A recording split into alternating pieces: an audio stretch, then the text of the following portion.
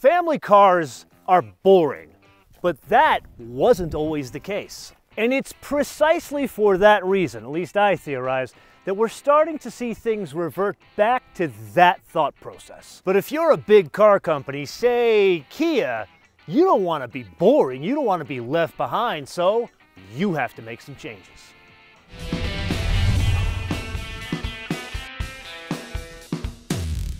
So change, what exactly does that mean, and is it a good thing or a bad thing? Well, depending on whether you're a political party, a business, or an individual, it could be a little bit of both. In this, it's mainly good. If you look at this thing, you can see the biggest change, and that is the schnoz. What they have done here is grafted on the new corporate look, and really what that means is totally different light signature, totally different grille. It's a little bit more vertical. The thing has more presence, at least in my eyes. Now, the car you and I are looking at is not the basic one. This is what's called the X-Pro. Translated into English, it's the we want it to be a Subaru Outback because people pay more for Subaru Outbacks. So it's got all the cladding, changes the height of the vehicle, changes some other bits we will cover later. Then there's the propulsion system. Here there are two on offer. There is a 2.5 four-cylinder, not particularly exciting. Then there's a 2.5 turbo, which this is, and it's not just in the sort of off-road Subaru model. This one, the 2.5 turbo, this we've seen in many other Genesis and Hyundai vehicles, and it's usually the performance option. Now, this is still a family vehicle, so what we have to understand here is efficiency. So even with the most basic one, which again, this isn't, fuel economy ain't bad, actually. It's 23, 31, 26 combined. This one with the turbo engine, it's about 3 points lower on each one of those. Okay, so now that we got all that out of the way, a favor. You know what I'm going to ask here? If you see value in these episodes, would greatly appreciate you doing all the YouTube things. Subscribe, notifications, like, but most importantly, share these episodes with your friends on all your socials. The algorithm does not change until you interact with it. Welcome to the foothills of the Rocky Mountains. Now that we have the pleasantries out of the way, this it's not as heavy as everything you and I have been driving as of late. 4,250 pounds, or depending on express your weights and measures, 1,927 kilograms. With that, a crossover. Oh, there is a delay there. Oh, but it wakes up. Oh, you definitely feel the turbo, but it is subdued. But in terms of the kind of people that drive these things, it will work just fine.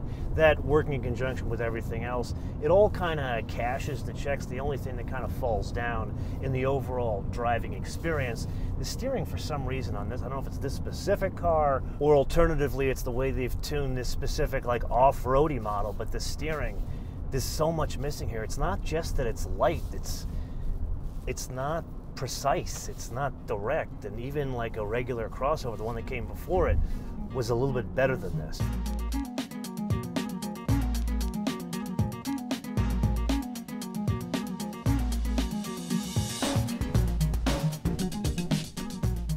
Okay, so it may be trying to be less boring, but you and I still have to talk about the boring stuff.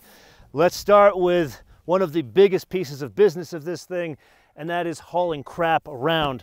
And there it does a commendable job. Behind the third row, it's 12 cubic feet. Behind the second row, it's up to 45 cubic feet. And then if you were to put the captain's chairs and this one down, it's up to 75 cubic feet.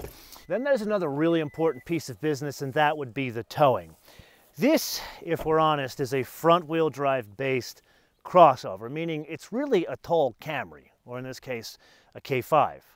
And towing, probably not huge. When you think about most of these vehicles, they cap out at about 3,500 pounds.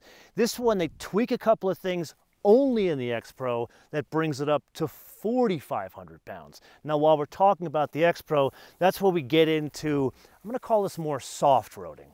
So let's take a look at the ground clearance here. In the most basic ones, it's 6.9 inches. In this one, it goes up to 8.2 inches.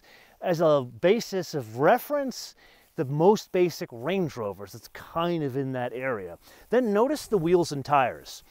Believe it or not, this is the most expensive one they make, but these are the smallest wheels on offer. There is very good logic to that. You want more sidewall if you're really going to do soft-roading, off-roading, whatever. So this has the 17s, but in reality, these things are on offer with 17s, 18s, and 20s.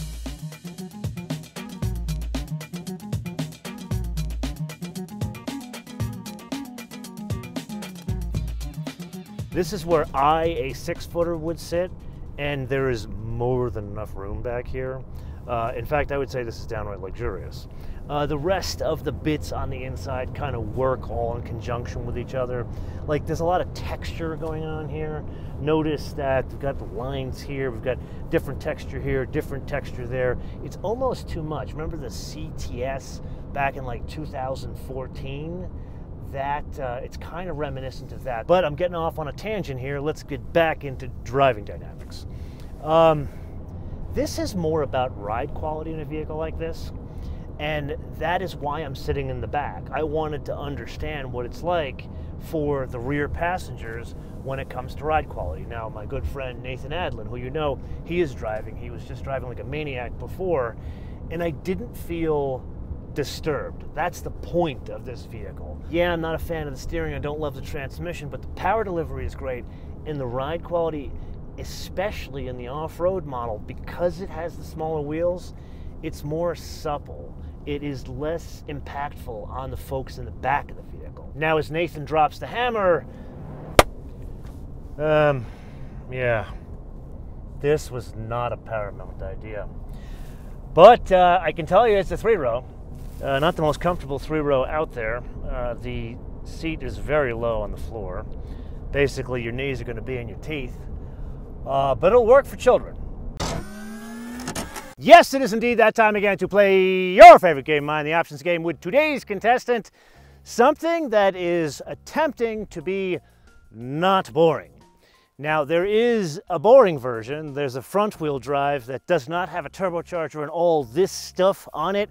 That one is $31,990. Not exactly the most expensive vehicle on the planet. Then there's this one here, the X-Pro. The X-Pro adds all the stuff we've experienced, and this only comes as all-wheel drive. This one, built in, you said you wanted not boring, and you're going to pay for it. $47,390. That sounds an awful lot like 50 grand to me, but wait, there's more.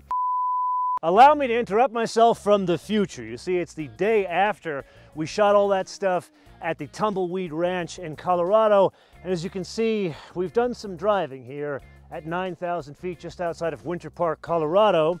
And I needed to share a couple of things. Number one, you're probably thinking, wait a minute, wasn't that car on offer as ICE and then a hybrid and a plug-in hybrid? Yes, that is indeed correct. However, the X-Pro, this like fancy sort of off-road model that is only on offer as a turbocharged engine. Then there's going to be another hybrid, this one 221 horsepower, and then there's going to be a plug-in hybrid that's still going to have 32 miles of US EPA rated range. Now you look at that and you say, that's definitely gray. However, the folks at Kia, including the product manager of the vehicle, he says that's brown. I don't know where he gets it. Maybe let me know in the comments if you agree. Then the interior you've seen throughout this entire episode. It's a two-tone. That actually you pay extra for. It's like this new olive two-tone where even the steering wheel has a two-tone on it. Gotta say, it's a very nice touch. And then the last point, very important point. You guys don't know behind the scenes, I'm driving this with Nathan from TFL. And what you don't know about him, he, let's just say he's a leadfoot. And we're driving up and down the hills, basically on our way to Vail here, and the fuel economy you'd think would be terrible, but believe it or not, we're doing like 26 mpg on average going at Nathan's speed. Then the only other thing we pay extra for is the destination and handling from the exotic port of call of West Point, Georgia, $1,375. As a point of reference, that's like $400 more than the destination and handling on a $130,000 Mercedes-Benz S-Class that comes all the way over the ocean, von Deutschland. Anyway, that brings us to the full retail price of this not boring, $49,260. So a little bit behind the scenes, there is a small group of folks inside of Kia that really want you to take their car off-road. I don't know why, but they do. You and I both know very few people are going to do that, so be careful what you wish for, because you will get it. Welcome to the TFL torture test, starting with Log Avenue. This is where the ground clearance of 8.2 inches comes into play. Oh, hey now, this actually sort of works, and this is a baby buggy, but we did it. I'm surprised. Maybe this is why we have this group of disavowed inside of Kia. Okay, so the team at TFL call this Holes Avenue, and this is perfect for like body-on-frame SUVs. Actually just gave up a Sequoia TRD off-road that we took on here this weekend. I gotta tell you, this is actually working pretty well. And this is a combination of the ground clearance, those 17-inch wheels and tires, so we have a lot of sidewall there. And really, the secret weapon is the extra torque from the turbo. That's what's really putting all of this together to make it work off-road. Okay, so while we're at it, let's try Logs Avenue again, but this time, let's go down. Now the question is, does this have a hill descent control? It does. So let's put that on. Let's let it do the work. Actually, it's a little fast, but it's doing a nice job. Okay, this is where it stopped. Now I'm gonna have to intervene and drive the car forward. Okay, so this isn't as bulletproof as other off-road systems. So basically it's a nice to have, but this is where we've hit the limits of off-road.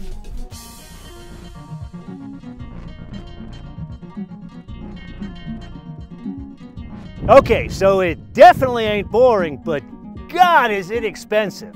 Now, yes, it exceeded our expectations in that it has, can you say street cred out here? I don't think so, but in reality it didn't embarrass itself. It's not really an off-roader. But that brings us to the wish list here. It's crazy expensive. How about a cheaper turbo model? I'm not even asking for a cheaper off-road, because the reality situation is no one's taking this thing off-road. Now, something we didn't spend a lot of time talking about, the cost of all the different flavors of these things. To get the cheapest all-wheel drive version, that's around 36 grand. How about making a cheaper turbo version? So we have all the torque that could be usable on the road, and then one could make the choice if they want to add on the all-wheel drive. But I'm just one man. This is the point of the episode. I turn around to you guys to opine in the comments below, or via our social media, MotoManTV, all one word, MotoManTV, all one word, Facebook, Twitter, Instagram. Now, if you found this type of episode fascinating, I would highly suggest you watch another episode we shot in this very same place, but with a much heavier, much more expensive, and electric SUV. You can see that episode here. Until I see you in the next episode, bis später.